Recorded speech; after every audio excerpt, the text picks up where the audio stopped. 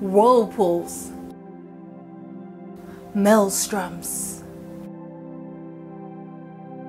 They are some of the world's most fascinating phenomena.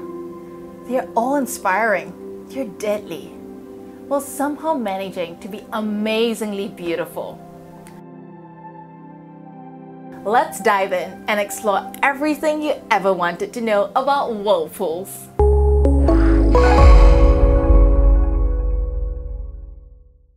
Hi, I'm Jerry. Welcome to Eventful Globe, your guide to eventful events all around the globe. In our last video, we took you to some of the world's most amazing whirlpools. After gathering your questions about whirlpools, we've created this video to answer the top 4. Number 1. Are they dangerous? Yes! Don't dive into a whirlpool!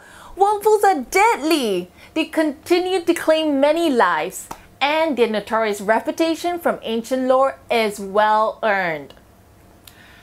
The most iconic depictions show maelstroms swallowing entire ships whole, but this is largely fictionalized. Many accidents involving whirlpools cause boats to tip over, trapping victims under the wreckage or pulling them into the funnel. Although disasters occur at well-known sites of whirlpools, many are in places where whirlpools aren't typically found but have formed temporarily due to a confluence of conditions. What are the conditions, I hear you ask? I'll cover this in the third question. Stay tuned! One of many famous whirlpool shipwrecks includes an accident when George Orwell nearly drowned. Thankfully, he survived and went on to complete his famed novel, 1984. Number 2. Where to find whirlpools?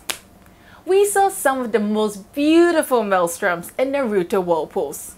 To see what we saw, check out our video. Prior to visiting, we had no idea Japan was home to some of the biggest and most spectacular whirlpools in the world.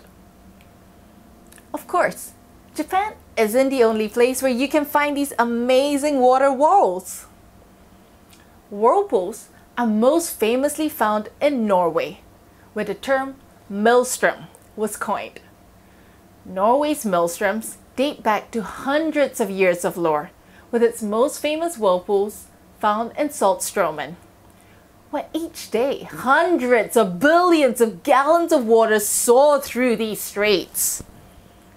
Saltstromen is the world's strongest maelstrom, with speeds that have terrified sailors for centuries and continue to threaten boats today.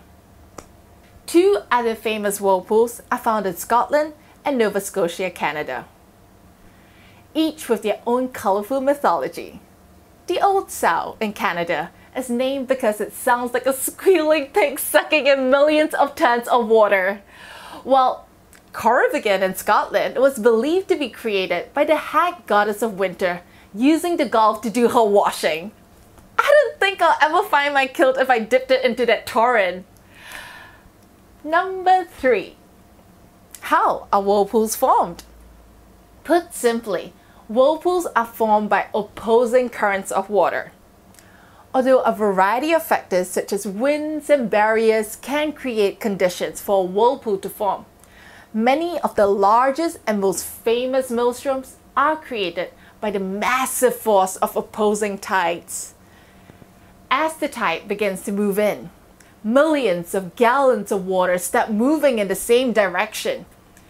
As the tide water gains velocity, it can meet an opposing current, for example, an ebb current of the last tide.